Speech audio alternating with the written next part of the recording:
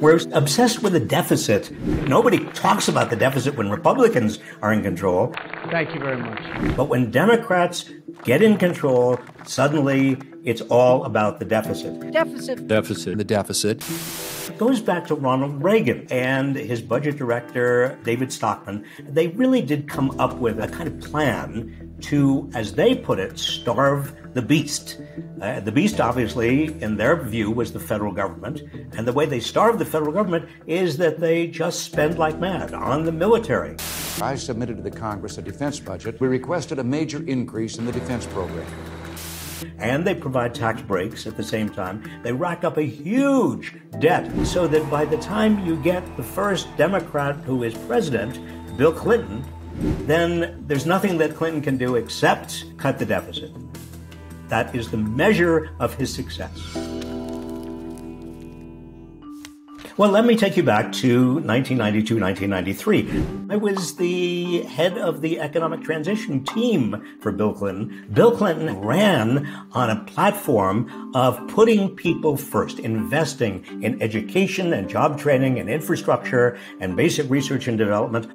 The first thing we run into is this question about, well, how are you going to possibly deal with the deficit, the huge deficit?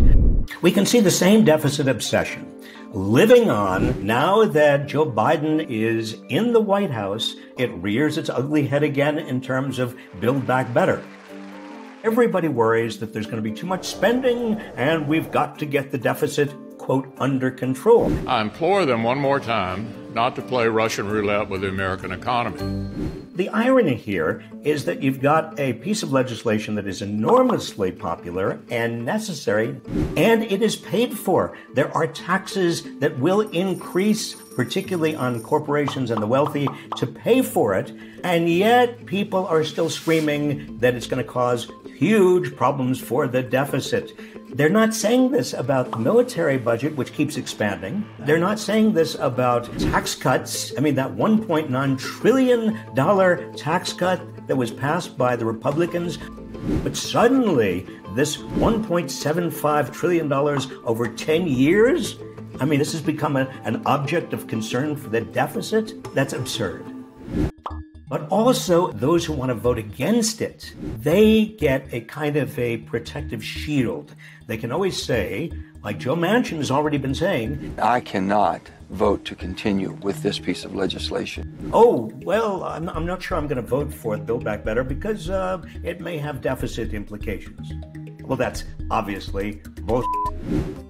If you look at the military budget and extrapolate from what it is today over the next 10 years, it's $8 trillion. I mean, that $8 trillion has got to come out of somebody's pockets. We give billions of dollars of corporate subsidies, tax subsidies, away every year to what, Big Pharma, the biggest banks?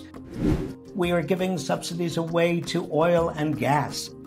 All we do is focus on these episodic, specific, rather small compared to everything else, programs designed for the middle class, working class, and the poor to help people. So please, don't believe Republicans or the corporate media or, conservative economists when they go off on the deficit. Always put it in context. Always ask yourself, well, compared to what? And why is it that it's only when Democrats are proposing things for average working people and the poor and the middle class that we hear about the deficit?